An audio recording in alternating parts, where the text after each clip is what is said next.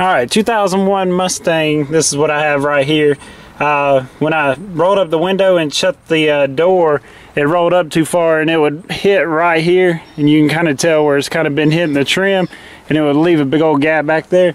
I took the door panel off and the water shed off, and what I've found out is if you take it apart and this bracket is crooked right here, that is because the glue has failed gluing this bracket right here onto the glass.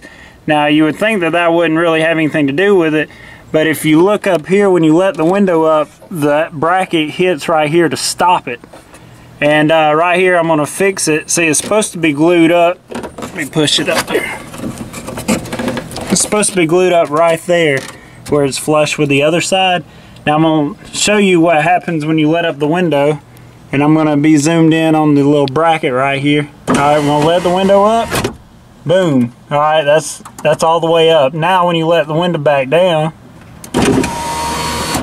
see how the bracket is sideways like that? The glue has failed right there. It's supposed to be flush with that side over there. So anyway, the only way to fix it is to re-glue that piece. Now I'm gonna have to figure out how to do that, but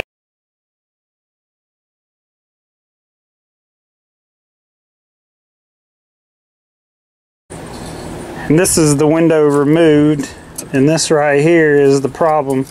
The glue has failed inside this bracket. That's why the window rolls up too far.